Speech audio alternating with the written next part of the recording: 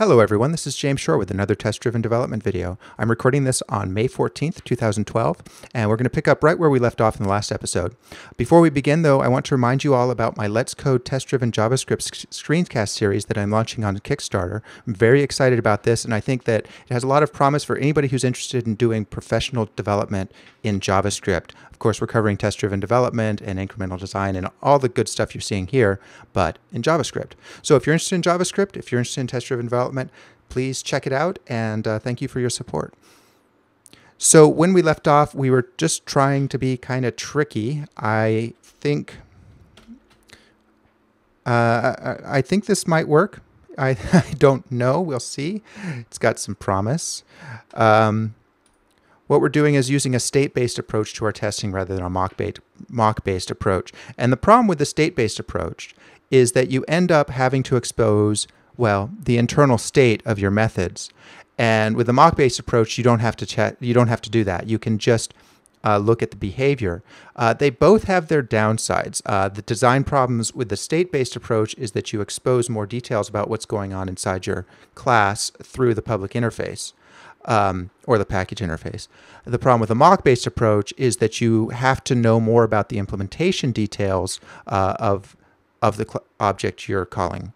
You have to know what objects it references, which I personally consider to be an implementation detail. So neither approach is perfect, but I do tend to prefer the state-based approach because I think the mock-based approach gets a little too messy overall. I'd rather have my public interface be a little bit bigger and a little bit more comprehensive than have to deal with the stuff you get with mocks. You end up having to use mocking frameworks or rolling your own, and then slowly the stuff you've rolled your own doesn't work for every case, and it gets increasingly ugly. Anyway, so we're going to try this. I don't know if it's going to work out, but we were just adding this has saved method to save files so we could do a state-based test on it. So if we've done this, we could say savefile.save, and then we should be able to assert true should be saved after save called for obvious reasons.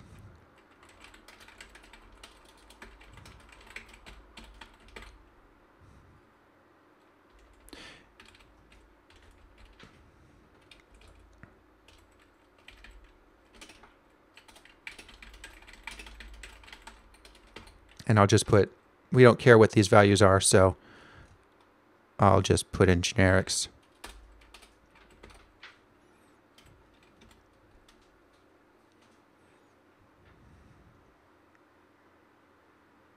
Okay.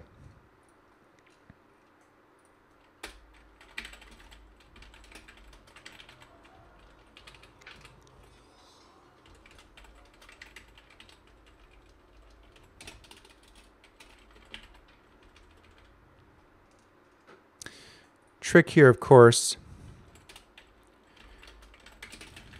is that we don't want has saved to be true if there was an exception. So that's what we'll need to test next.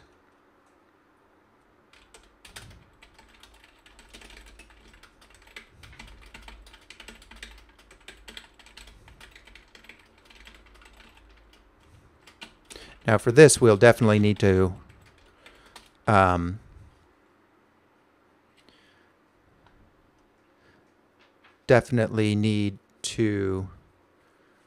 well, I was going to say we're going to definitely have to use a mock, but we may not actually. I think we can just set our path to be read-only. How can we do this?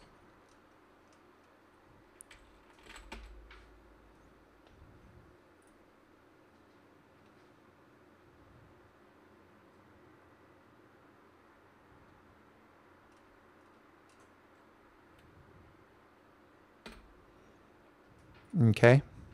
So what I'm going to do is I'm going to create a file, I'm going to mark it read-only, and then I'm going to try to save, and that should force an exception.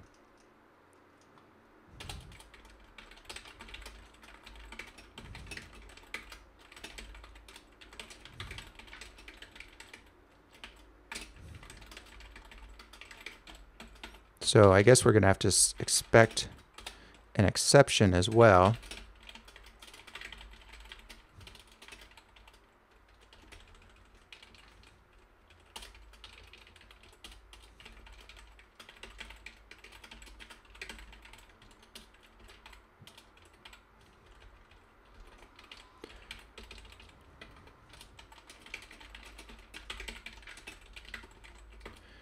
All right, so that's what we're going to do there. I'm not sure how to make a file read-only in Java, so let's go ahead and pull that in.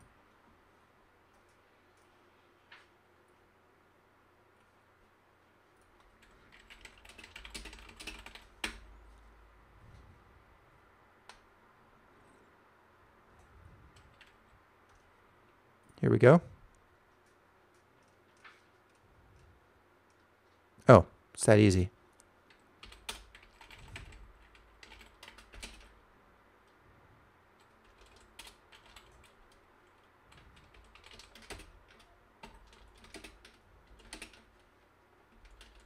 I think it's that easy.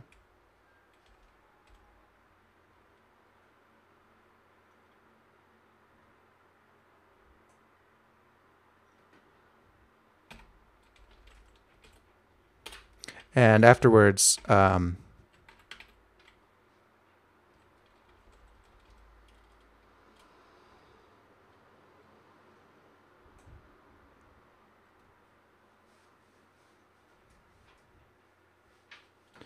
let's see.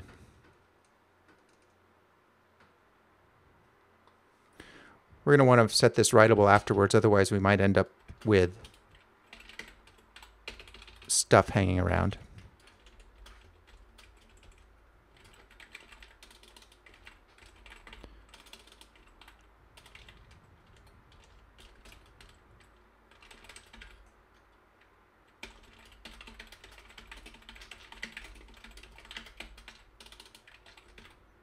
Okay. Well, I hope that works.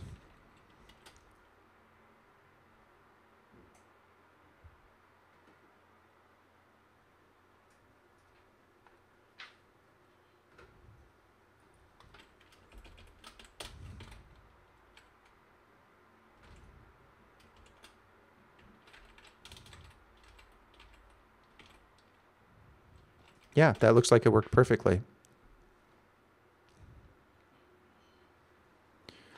At least it didn't throw an exception. So if we take this out, then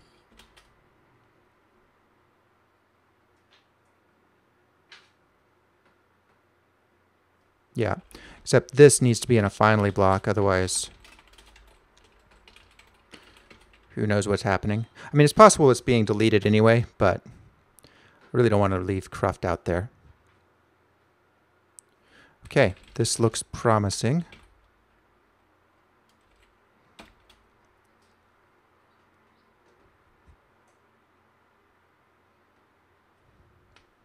Okay, so what that's telling us is that this needs to be down here. So good.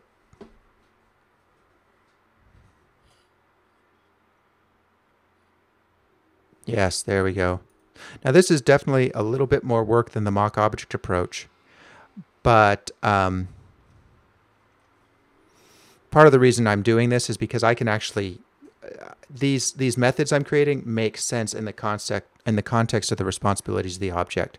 I wouldn't want to create them if they didn't make sense.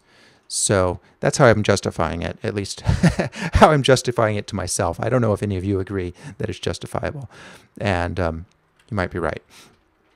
So has saved is not about whether or not it's changed, it's whether or not it has ever been saved. There. Okay. So now that we've got that,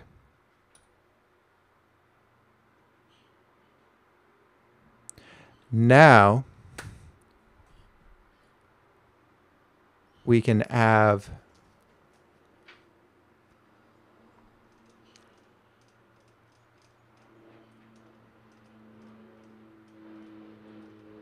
this work entirely differently.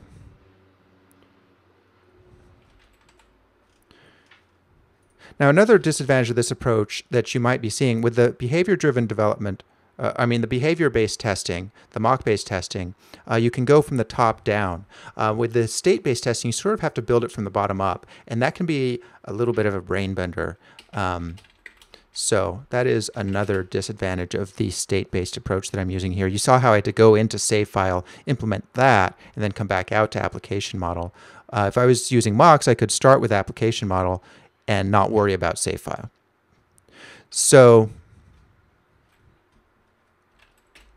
and in this case, I'm okay with it. I do tend to, as I said, I do tend to prefer the save or the state-based approach, but I still obviously use mocks a fair amount. You see it all the time in my own code here. So, you know, it's, again, as with anything, it's a matter of choosing the right tool for the job and being aware of the trade-offs, I think. And being also aware that no tool is perfect. They all have disadvantages. They all have something that's not, that causes design pain, and that the need in software development is to balance all those trade-offs so that your design is as good as you know how to make it. Anyway, off the soapbox, let's go ahead and write this save method. So I think what I can do here is just say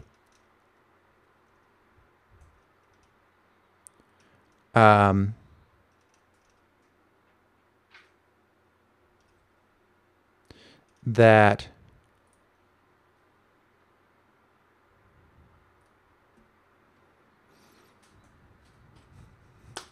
save saves the file. Now the problem here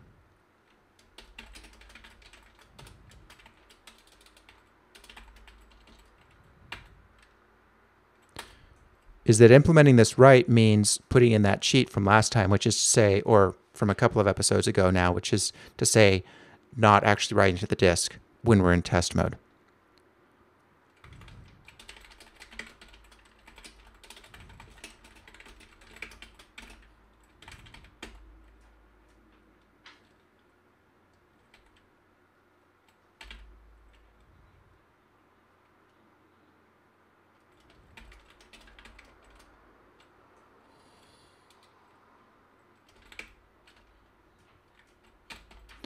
Okay, this is a terrible name, but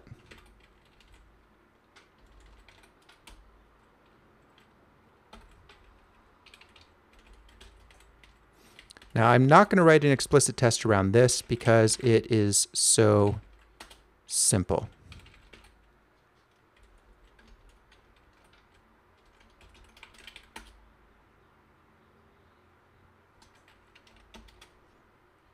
I mean, this code is being covered, but I'm not testing it with its own thing.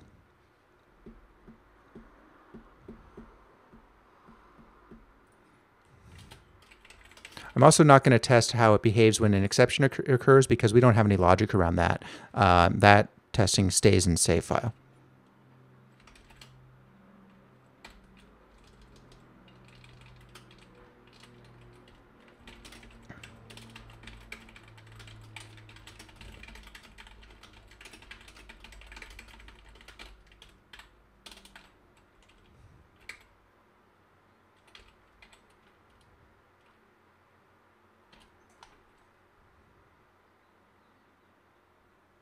Oh, it wants user enter dollars.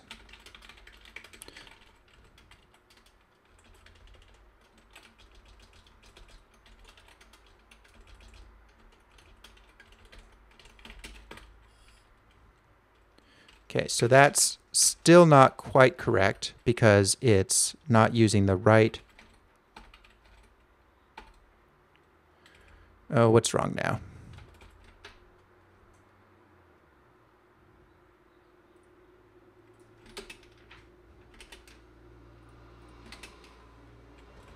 Oh.